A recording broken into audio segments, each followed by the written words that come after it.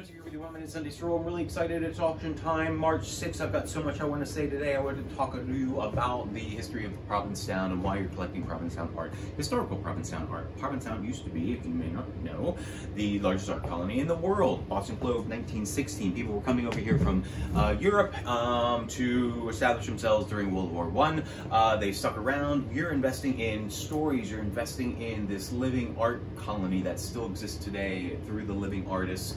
So investigate these artists when you find the pieces on Invaluable or on our website. I wanted to show you some of the earliest pieces, rare pieces. Maria Loki, she didn't paint much, she's not available out there. It's probably in the 1915 era.